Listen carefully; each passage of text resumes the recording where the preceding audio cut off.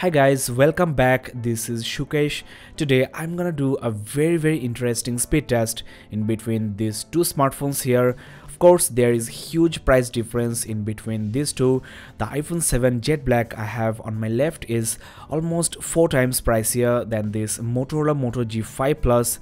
But I'm totally surprised to see how fast is the UI of this new Motorola mid-range. I mean, this smartphone has put to shame other competitors like Moto M, Redmi Note 4 thanks to the Android Nougat 7.0 and almost the stock user interface. Now there is barely any device that can compete iOS in terms of user interface speed, and only the Google Pixel with Android 7.1 came very close. I think Nougat update is a milestone for Android as far as speed is concerned.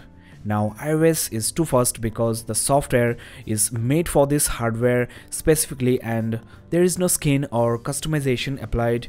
On the other hand, the Motorola smartphone here also comes with almost the pure version of Android. So I'm really curious to see how does this phone perform compared to the very premium iPhone 7. Of course, there is huge difference in benchmark, in specifications. I should also mention here the display resolution of the iPhone 7 is much lower than that this Moto G5 Plus. Now let's get started with the speed test, and I will start with the boot test, followed by the fingerprint sensors and the third-party apps and games. Well, Motorola smartphones take longer than usual to switch off, whereas iPhones don't take more than few seconds. Now let's power on the devices. Once again, iOS boots really fast, so in this boot test, iPhone 7 is the sheer winner. Next, let's check the fingerprint sensors. As you know, on the iPhone 7 you have to push, whereas Moto G5 Plus works with a touch. I think the G5 Plus was slightly faster. The animation on the iPhone 7 is to blame here. It can be disabled, as you know, by reducing the motion. Before I do so, let's quickly check once again. Definitely the G5 Plus is the winner if you don't mess with the setting to make it faster. Now let's go to the settings, and there you get the option to reduce motion. Now let's see what happens this time. I think now iPhone 7 is pretty close. It takes some time to load. On the other hand, Moto G5 Plus bypasses the lock screen and you get an amazingly fast fingerprint sensor.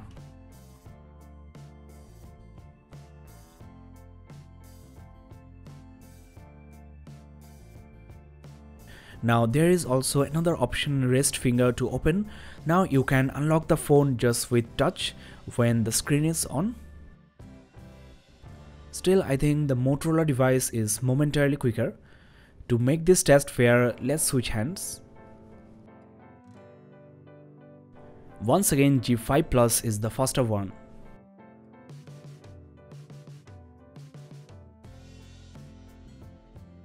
Now since nobody reduces motion, let's disable this feature on the iPhone 7, and I haven't also disabled the animation scale on the G5 Plus, so let's keep the devices as it is.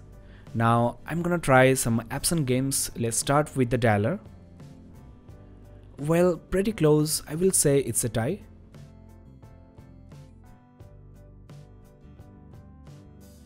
Next we have the gallery, and of course iPhone 7 is the winner. Google Photos app is quite slow actually because of the logo at the start. Let's now try the camera app. Though camera started faster on the iPhone 7, if you include the autofocusing time, then I think they are pretty close.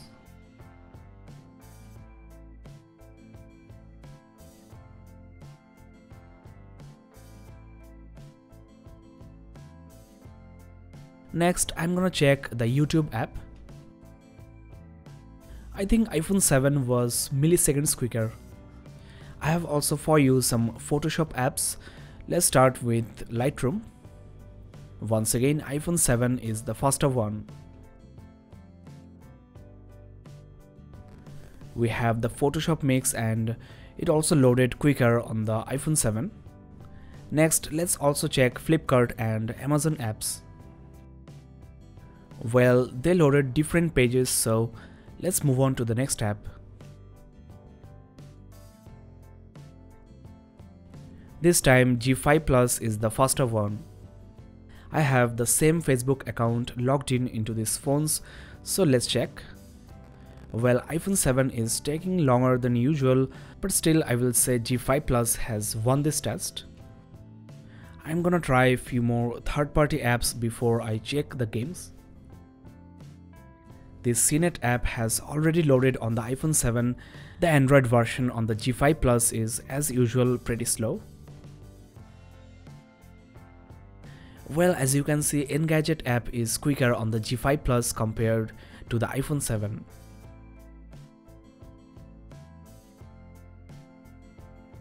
iPhone 7 was slightly faster, I will say.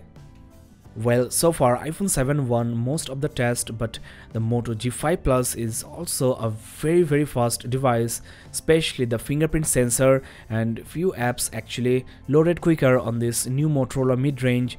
Considering the huge price difference, I will say Motorola did a really fine job here.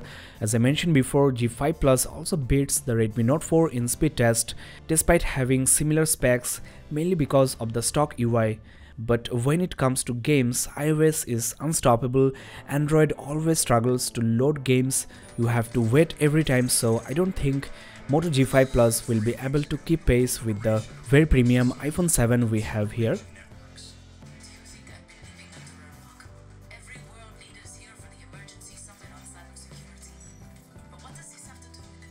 Let's quickly load a few more games before I show you the RAM management.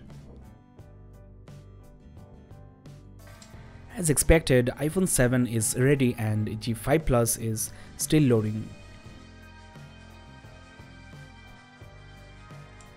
There you go. I think compared to most of the other similarly priced or higher priced Android devices, G5 Plus is performing quite well, but still not up to the mark when you put it side by side with the iPhone 7. Let's see what happens on Asphalt 8, and it's already loaded on the iPhone 7. G5 Plus is also not far behind. The next game I have for you is Temple Run 2. It's ready on the iPhone 7 and loading on the G5 Plus. Well, let's open a few more games to check the RAM management. Once again, iPhone 7 is quicker. Interestingly, the Motorola smartphone opened Pokemon Go before the iPhone 7. As usual, iPhone 7 won and G5 Plus lost. Now it's time for the RAM management test. We have 2GB RAM on the iPhone 7 and 4GB on the G5 Plus. So you have twice the RAM. Let's see how good is the RAM management of the new Moto G5 Plus. Though you have just 2GB RAM, iPhones handle multitasking quite well actually. So let's try to open the first app I have here in the app switcher. Well, as you can see, Google Photos app reloaded, whereas you still have it in the memory of the iPhone 7. So looks like despite having 4GB of RAM, it's not as efficient as the 2GB RAM you have on the iPhone. There you go, YouTube is also reloading the feed on the Motorola device. Well, Adobe Lightroom is still on the memory of G5 Plus. Next we have Facebook, and you have it in the memory of both devices, though iPhone loads it faster. You have the Engadget app ready on both phones as well. So the RAM management of the G5 Plus is actually quite good. Only 1 or 2 apps from the start are missing. Well, Modern Combat 5 is reloading from the start on the Motorola smartphone, and though it's still in the RAM of iPhone 7, it's loading again. As you can see, both phones here are reloading Brothers in Arms 3. I have opened so many apps, so looks like 4GB RAM of G5 Plus is not good enough for this amount of apps. And before I conclude, let's open few more recent games I have played. Dead Trigger 2 is ready on both phones here. These games kicked out few of the other games and apps from the RAM. So the RAM management of these two phones here are very close, though it's worth mentioning on the iPhone 7 you have almost all the apps including third-party apps, whereas Moto G5 Plus lost a few apps from the start.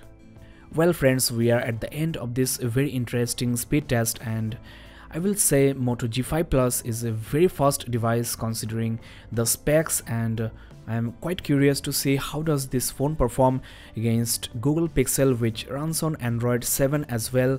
So wait for a while, the video will be uploaded very soon. I will drop the link in the description below. If you liked this review, you can thumbs up and of course subscribe to this channel. I would really appreciate that. This is Shukesh signing off. Have a nice day guys.